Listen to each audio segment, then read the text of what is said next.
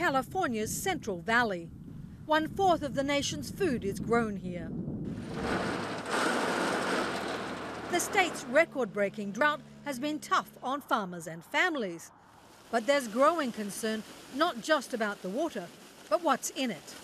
It said that the water had a high uranium, but that it was okay. That it was okay to drink, that you didn't have to boil it. But it also said that if you drink it over a long period of time, you might get cancer. Recent studies by the US Geological Survey found increasingly dangerous levels of uranium in the groundwater of the Central Valley. The same radioactive and toxic element used for nuclear fuel and atom bombs. Here is the raw material of atomic energy. Uranium is naturally present in the Central Valley soil, but intensive irrigation and the drought are making the problem worse. When plants are watered, it creates the chemical conditions that release uranium from the soil and into the water. As more groundwater is pumped for cities, homes and farms, it pulls the tainted water into wells. Well, this has been sort of a decades-long process that has occurred, so we expect that it's going to take many decades to reverse this. A 10-month-long Associated Press investigation found that California state and local governments have spent at least $16.7 million since 2010 to deal with the public water systems contaminated with uranium levels above the health safety limit. This is our uranium removal system. This elementary school near Modesto installed a treatment system to remove uranium after the water tested 4 times the safety levels. If they are living in this area, that is a possibility.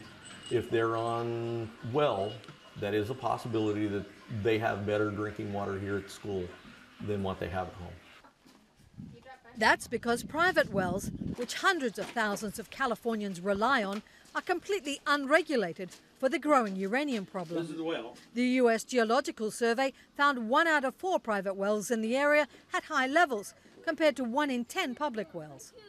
The yellow symbols are the high concentrations of uranium. People don't know because uranium is not one of the standard things people analyze when they have their wells tested. The AP tested 5 randomly picked homes with private wells in Modesto. 2 of the wells tested for high uranium. I guess we started to learn to live with it because there's not much we could do. So. Scientists have long determined consuming water with uranium poses cancer and kidney risks. But studies underway suggest uranium can also cause birth defects, autoimmune diseases and heart issues. And so we should not have any doubt that as to whether drinking water with uranium in it is a problem or not. It is. The larger the population that's drinking this water, then the more people who are going to be affected. Even though families at this mobile home park outside Fresno have received warnings, with no immediate solution at hand, they carry on as usual. Drinking, cooking and bathing with the water. They really don't explain as much. But as dangerous uranium levels grow throughout the Central Valley, so do the health risks to those living there. Tracy Brown, Associated Press.